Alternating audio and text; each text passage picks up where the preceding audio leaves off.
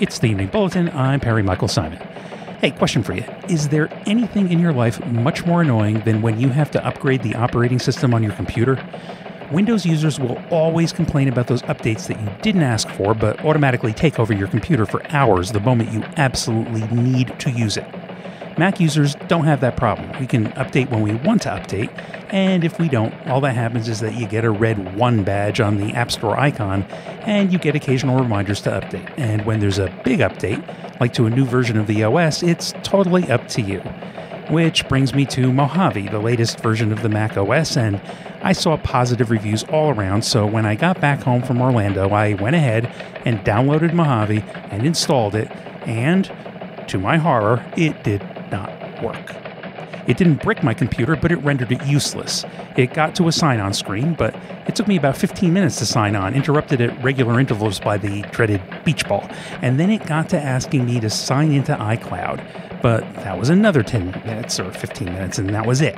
I didn't stick around for more. I rebooted, and it did the same thing, so I ended up spending much of Saturday reinstalling the entire operating system and all of my files from a backup, which is what I want all of you to do.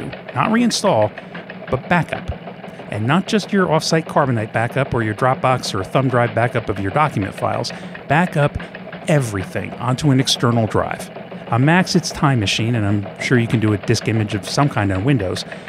Back up the whole thing, and when you run into a disaster, or even if you just want to transfer your stuff to a new machine, it's easy. Yes, it took about 5 hours for me to restore High Sierra to my Mac, but at least I could do it, and it was easy. Press Command-R while rebooting, follow the menu, pick a backup to restore, and wait. That's how I rescued myself from Mojave.